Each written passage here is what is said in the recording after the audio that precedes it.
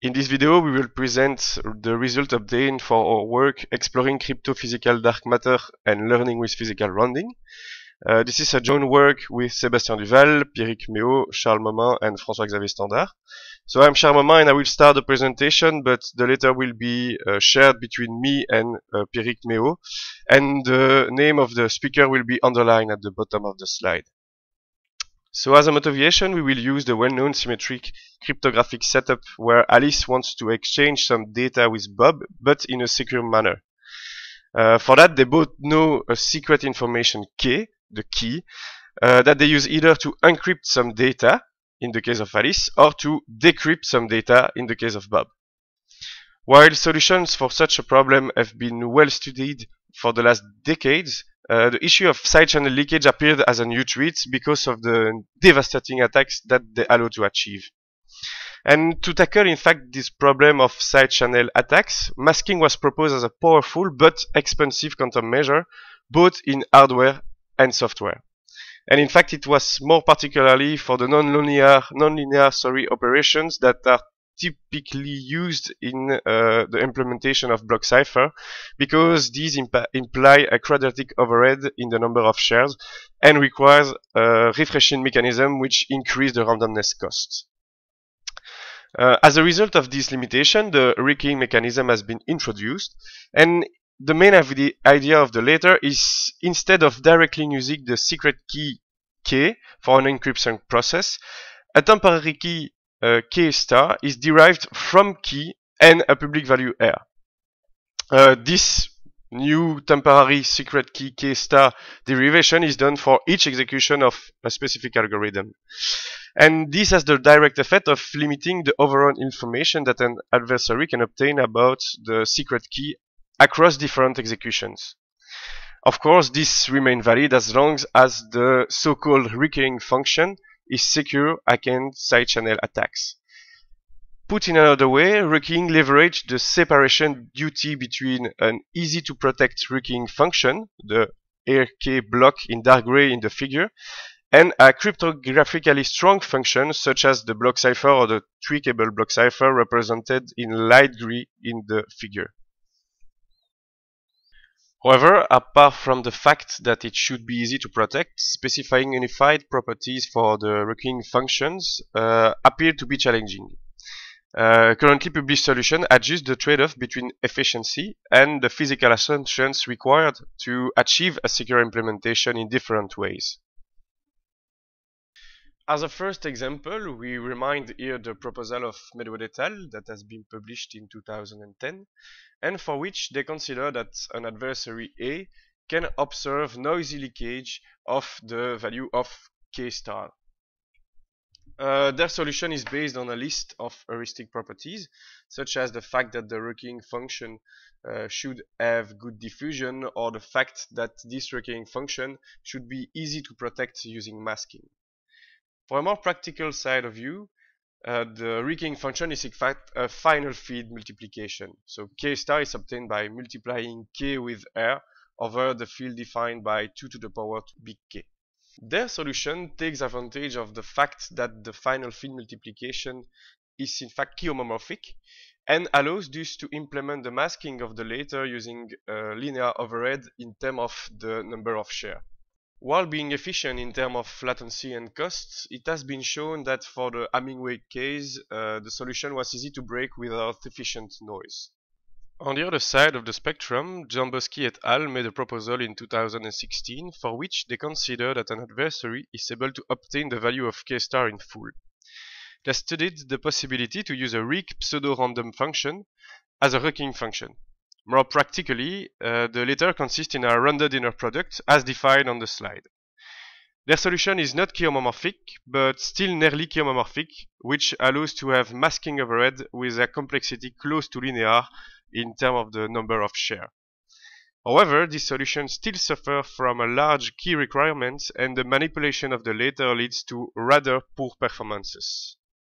Considering this background, our work aims to investigate the intermediate threat model where an adversary can observe noise-free leakage of K star. For our rekeying scheme, we took inspiration from the weak pseudorandom function of Bonnet et al. In their article Exploring Crypto Dark Matter at TCC 2018, they proposed the following construction. Take a binary matrix K, which is a key, and each time a random binary vector R. Y is computed as a matrix vector product K times R, and then Y is considered as a binary vector of size M, and the output Z is computed as the sum of the coefficients modulo 3. So it's a function easy to compute with a matrix vector multiplication modulo 2 and then an addition over F3. We can abstract this kind of PRF seeing it as a composition of a map over one field and the product K times R over another field. Since Bonnet et al. Considered it is a weak PRF, it means it will be difficult for an adversary to distinguish between samples R and the corresponding Z, and samples given by a truly random function. At fortiori, it will be difficult for an adversary to retrieve the key K. The high-level idea for the security here is that combining linear operation over two fields will provide security. The core idea behind that is that a simple operation like a linear operation over one field is not simple over another field, so the combination of both will provide security. This kind of combination is an idea that has used in other crypto constructions over the years. So the interest for rekeying is the following. The part K times R will be our rekeying, the way we will obtain the ephemeral key star. And since it will be the multiplication of a matrix by a vector over Fp, it will be easy to mask with an additive masking over Fp. And then we want the map to be the leakage function, which is provided by the implementation. So if the leakage function corresponds to a linear function over a field, which is not the one where we do the multiplication, the combination of both will give us security. And the new strength of this rekeying is that for once we will use a security which is given by the leakage itself. For the rest of our presentation, we will present a bit more in a detailed manner our rekeying scheme, our new rekeying scheme, and we will detail a bit more also the treat model that we are considering for our work. Next, it will be followed by some detailed explanation of our analysis, so the first path and the second path, but we'll understand what it is once we have explained what is the model, and we will finally speak about the performances that we can reach using our new rekeying scheme. So the rekeying scheme we are proposing is defined as follows. So the temporary key K star is obtained by an inner product between the matrix K, which is the long-term key K, with a vector composed of the vector R and 1, concatenated with 1. And all the words inside the K and R are in fact inside the final field defined by the prime P. To be more practical, we focused on a specific instance, and in fact the following parameter have been chosen. So m equal to 4, n equal to 4, and the prime that we have chosen is the Mersenne prime 2 to the power 31 minus 1. Here we have a graphical representation of the computation we are doing to compute this temporary key K star. And as we have said earlier, this rekeying function requires to be protected against side channel attacks. So instead of directly perform all this computation, we will instead focus on a masked version, which is represented here. And instead of directly using the value of the secret key K, we will use instead shared representation of the latter. So it's represented here. We will sequentially perform the inner product on each share of the key and then recombine on the result to obtain the temporary key K star. So entering a bit into the details of our treat model, we have the following situation. We have that the masked implementation of the inner product is running inside a chip, and you have an adversary that is able to obtain from a first source the leakage of the result of this inner product, so K star, but on a second source he is able to obtain noisy leakage of the computation of the masked inner product. So we have to follow two paths of analysis. A first one which is more a cryptanalysis part about what can be achieved using the leakage of this K star value, and a second path which is okay, what can be possible for an adversary from a side channel analysis point of view. Next, we will detail our analysis for each of the two possible attack paths. So first we consider the attack path 1. In this case, the adversary gets samples of the shape R and the leakage on K times R, and it tries to find the permanent key K. So it corresponds to a learning problem which is very similar to the learning with error problem or the learning with rounding problem. And since in this case the rounding function is given by a physical leakage, we will call it the learning with physical rounding problem. As for the other similar assumption, we can define a distribution for this problem, and here we will study when it will be an easy or hard problem, because when this problem will be hard, it will be impossible for the adversary to recover the key using the attack path 1.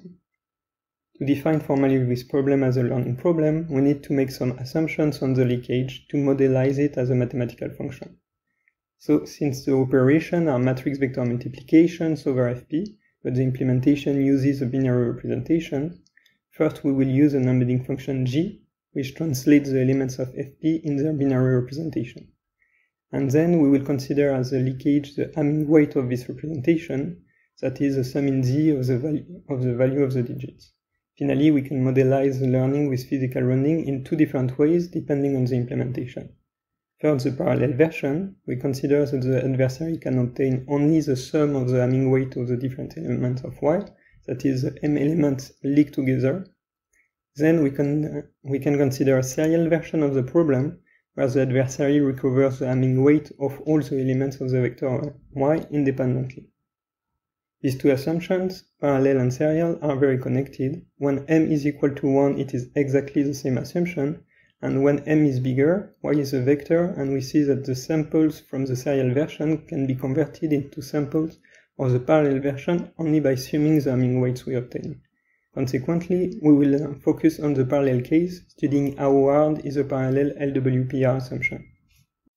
So first we will consider some cases where LWPR is easy, so instances where the parameters are not strong enough for our Ricking scheme. For example, for a small p, we take the example for which p is equal to 3, and we begin with a very particular example where y is not a vector, but only an element of F3. In this case, the adversary will observe the leakage of y over z, and the adversary is able to consider it modulo 3. So the leakage will correspond to a function f from f3 to f3, which is the Hamming weight of the binary representation of y. And this function f can be reconstructed from its truth table, given in example, and in this case it simply corresponds to the function y squared, a degree 2 function, so it will be easy to use for the adversary. Then, if we are in the parallel implementation, even with y a vector of size m, where m is not 1, the function f prime corresponds to the leakage modulus corresponding to the leakage modulus 3 will only be the sum of quadratic terms, and since the vector y is made by the matrix vector product of k and r, the adversary can use the leakage equations to create a system of degree 2 over f3 in the variables of the key. And then, solving this quadratic system directly gives all the key elements of the permanent key k. It means that with this parameter, LWPR is easy to solve. And more generally, when it is over Fp, solving a degree p-1 system over Fp will break the parallel version of the learning with physical rounding. So this way we know that LWPR can be hard only if p is big enough. In the paper, we additionally show an attack which happens if n is too small, like 2 or 3, and we see that when n is at least 4 or 5, it will be sufficient to avoid this attack. When p and n are big enough, we will consider that the learning with physical rounding problem is hard and that we can base our Ricking scheme on this assumption. So the main concerns for the security in this case will be the potential weaknesses modulo p or modulo 2. More specifically, when we are modulo p, the multiplication is over this field, so only the leakage function will provide some security. And when we are in characteristic 2, the binary representation and the Hamming weight of it have a linear behavior, so we have to see if the multiplication is providing enough security. For the analysis modulo p, we consider the properties of the PRE function from fp to the m to fp, as seen in the previous slide in the case p equals 3. When p is close to 2 to the 31, the parameter we chose, we can show a lower bound on the algebraic degree of this function, So it means an attacker would have to solve a high-degree system, so in this case it prevents algebraic attacks. And we can also show that there is no good linear approximation of this function, so it is a way to avoid the attacks based on solving a noisy linear system, like the one which are used to solve the learning parity with noise problem. Then, for the analysis in characteristic 2, we study the vectorial Boolean function which corresponds to the multiplication of k times r when it is embedded over f2. We could perform some experimental tests on the degree and on the maximum expected linear probability of small cases. And on this example, we showed that the parameters are sufficient to avoid the attacks, so we can avoid the algebraic and linear attacks in this case. Finally, for the maximum expected differential probability, we were able to prove an upper bound on it, and so it is sufficient to prevent the differential attacks. We will next focus on the second attack path that we have considered in our treat model, and for that we first need to define the target we have considered in our analysis.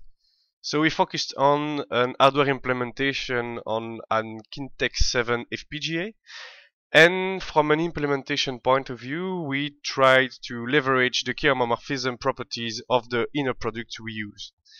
So as a reminder, key homomorphism comes with some benefits in terms of masked implementation, because first it enables independent manipulation of the shares, which in fact assure that our implementation do not suffer from composability issues and mitigates the risk of physical defaults.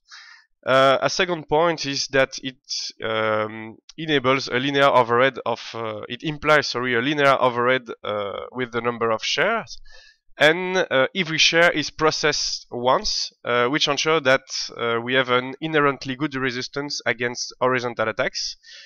And finally, it allows a scalable evaluation of the security, because since each share is processed sequentially, increasing the number of shares is the same as reusing the same circuitry multiple times. So the evaluation for one share is enough to assess the security considering different amount of shares. So more practically, we do not need to repeat evaluations for different cases. We are considering 5 multiplication in parallel, so 5 modular multiplication in parallel. This has been motivated first from a security point of view, because more data processed in parallel means more noise, and so it's more difficult to recover information about the secret key. And from a performance point of view, because we are processing more in parallel, so it's way more efficient. We have less latency. The memory units that are considered, such as the key or the randomness, are mapped to BRAM. And we are using optimized modular multiplication from a previous work from Copperman et al. That is relying on DSPs. Overall, the general architecture of our solution is similar to the one of Bronchin et al., which enable comparison between the metrics. The architecture of our implementation is composed of 2 main modules. So the first one is the memory, holding the value of R, the value of the shares of the key, and the refresh mechanism. And the second one is the .prod module, which implements the inner product in itself, with an accumulator to process all the different shares. The dot product pipeline is organized as follows. We have the 5 modular multiplication at the input, and then some addition in order to compute the internal values of the inner product, and the accumulator is at the output of the full pipeline. In order to assess the security of our masked implementation, we need to fulfill 2 requirements. The first one is that the share have to be manipulated independently, which is guaranteed by design, as motivated earlier in this talk and in fact evaluated by the work of Bronchin et al. And secondly, a sufficient noise level is required, and this is in fact the main focus of this work. So we used a Xilinx Spartan 6 FPGA on a Sakura J board to evaluate this noise level, using a Tektronix CT1 probe and a picoscope 5244D at 500 megasample per second with a 12-bit resolution. For the implementation, we considered 3 shares. As a first step, we try to identify the point of interest in our measurements, and for that we use the SNR metrics. And the figure that is shown on the slide show at the top the average trace that we were measuring, and at the bottom the different SNR value that we are able to get, and the dark crosses are in fact the point of interest that we are keeping for our analysis. Based on this point of interest, we try to approximate the amount of information we were able to obtain from our measurements. For this, we made the Gaussian assumption for the leakage, which means that the leakage value when a specific data is processed follows a Gaussian distribution. Under this assumption, our analysis relies on 2 bounds for the information we can recover from the leakage, which are the Gaussian perceived information for the lower bound and the Gaussian hypothetical information for the higher bound. We are then able to estimate the amount of measurements required to perform a side channel attack based on the information bounds we obtained.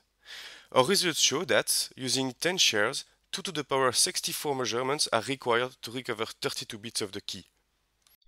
Regarding the performance metrics, our rekeying proposal based on the LWPR assumption appears to be competitive, both in terms of latency and cost. As a first metric, the key size is shown in kilobits in red for the Blanchard implementation of the LWR-based solution, and in blue for our implementation. While both curves are linear with the amount of shares, the one of the LWPR-based solution has a slope approximately 5 times smaller than the LWR solution. The difference is even more significant when comparing randomness requirement and latency, because these underline that even with more parallelism, the LWR-based solution is orders of magnitude slower, and the same kind of trend can be observed for the randomness requirement. As a conclusion, we propose in this work a new rekeying scheme based on a new R-learning problem, the learning with physical rounding problem. It consists on a combination of an inner product over a prime field and a physical leakage function, performed by the implementation leakage and not explicitly as done in the weak PRF of the dark matter work. Considering the Hamming-Wave leakage function as a first analysis step, the rekeying function proposed ensure relevant cryptographic properties and allow competitive implementation in hardware. The evaluation of the proposal with more general leakage function is a natural next step, and another open question is the practical impact of serialization on the physical security. Such serialization could be, for example, found in software implementation. Finally, a research direction could be to check whether integrating such a rekeying scheme in a more general leakage regional primitive or mode is feasible.